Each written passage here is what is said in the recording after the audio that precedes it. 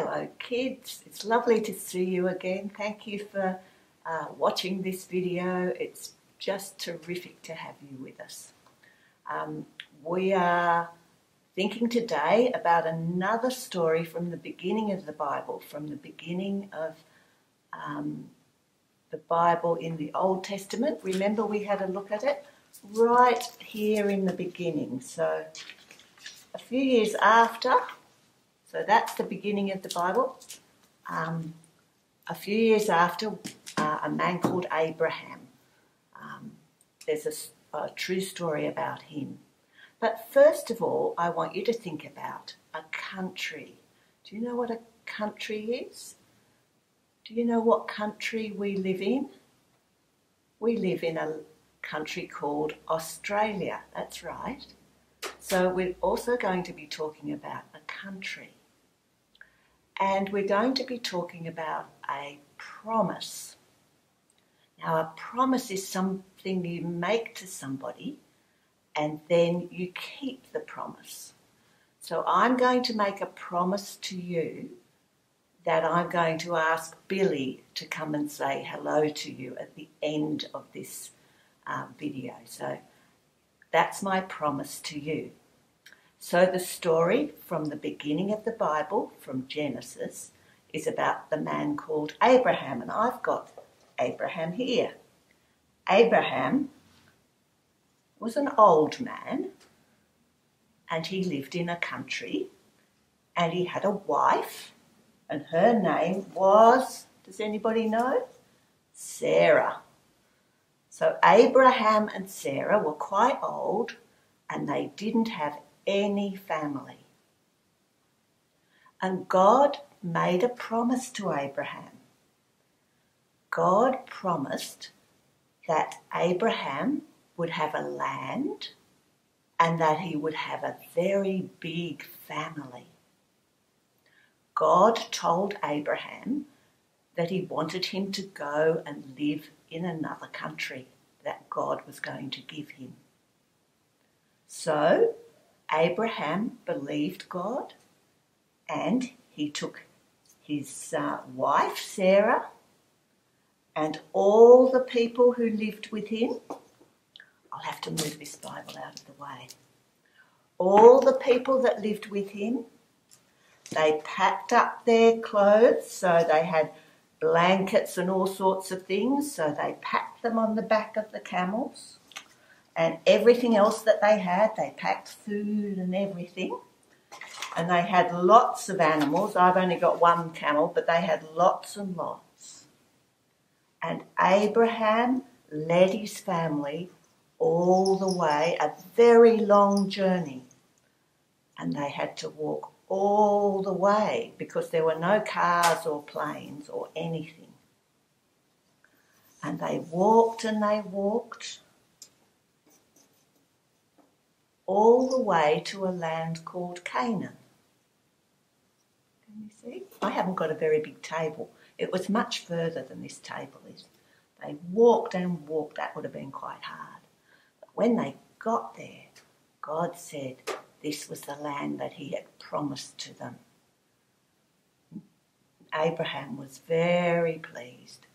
Abraham loved God and God kept his promise to Abraham. So, God made special promises to Abraham. God made the promise of a land that he could live in and a large family, even though Abraham and Sarah were quite old. God looked after Abraham and Sarah and looked after the people. God kept his promise to Abraham.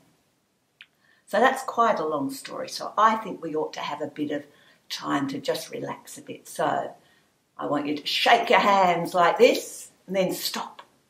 Shake your hands like this and then stop.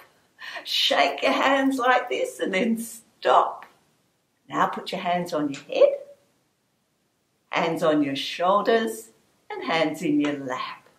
That's right. So have a little wiggle because I'm going to tell you something else that's very important for you to know about. We're learning about the Bible this year.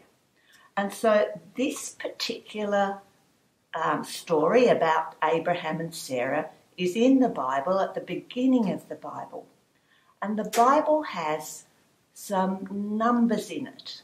And so if you look carefully, you'll see that this is a book called Genesis, and this is chapter 12, and you'll have to look really carefully, but you can see little numbers. And these are verses. So in verse 1, 2, and 3, you can read about, or you can get somebody else to read for you, about the promises that God made to Abraham. So Genesis 12, 1, 2, and 3. Okay, there's a little rhyme that we can say. God promised to Abraham and his family land and a big family. In Genesis chapter 12, which is at 10 fingers and 2 fingers, so Genesis chapter 12, verses 1, 2, and 3. That's right. So Genesis 12, 1, 2, and 3. Let's pray and thank God for the promise that he made to Abraham and Sarah. Dear God, thank you for the promise you made to Abraham and Sarah. Thank you for the promise that you made to Abraham and Sarah. Thank you for looking after them. Thank you for looking after them. And thank you for looking after us. And thank you for looking after us. Amen. That means amen means I agree. So, and what did I promise you? I wonder if Billy is here. I wonder. Do you think he's here? I wonder. Oh, there's Billy, the brush-tailed possum. Billy, would you like to say hello to the children? Okay. Hello. Wave to Billy. Oh, that was fun, wasn't it, Billy? Yes, it was fun. So that was me keeping my promise. And God kept his promise to Abraham.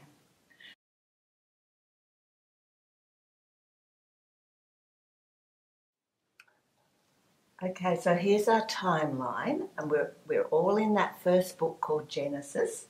The first story was about how God made everything. He made plants and animals and fish and birds and even us. And then there was a story about Adam and Eve here. And then a while later there was a story about Noah and the big flood and the ark that he made.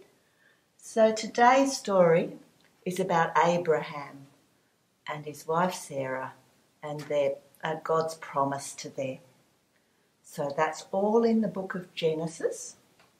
And for our craft today, you can make, I might put this down, you can make on a piece of paper, it's good if you get a bit of green or a bit of yellow paper maybe, and you can stick all the people going on their long trip all the way to the land of Canaan.